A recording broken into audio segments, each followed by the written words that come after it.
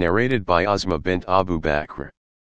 I used to carry the date stones on my head from the land of Az-Zubair which Allah's Messenger peace be upon him had given to him, and it was at a distance of 2/3 of a farsakh from my house.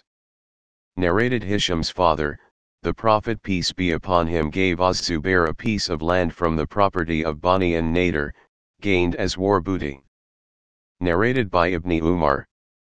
Umar bin al-Khattab expelled all the Jews and Christians from the land of Hijaz.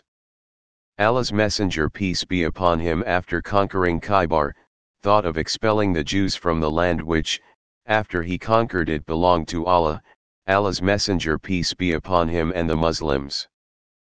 But the Jews requested Allah's Messenger peace be upon him to leave them there on the condition that they would do the labor and get half of the fruits, the land would yield. Allah's Messenger peace be upon him said, "We shall keep you on these terms as long as we wish." Thus they stayed till the time of Umar's caliphate when he expelled them to Tama and Ariha. Narrated by Abdullah bin Mughaffal. While we were besieging the fort of Khaybar, a person threw a leather container containing fat, and I ran to take it, but when I turned I saw the Prophet, standing behind, so I felt embarrassed in front of him. Narrated by Ibn Umar. In our holy battles, we used to get honey and grapes, as war booty which we would eat and would not store. Narrated by Ibn Abu Awfa.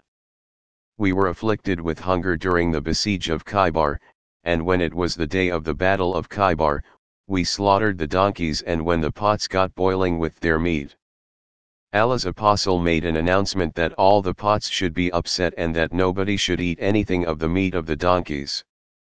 We thought that the Prophet peace be upon him prohibited that because the kumis had not been taken out of the booty, i.e. donkeys, other people said, he prohibited eating them forever. The sub-narrator added, I asked Sa'id bin Jubair who said, he has made the eating of donkeys' meat illegal forever.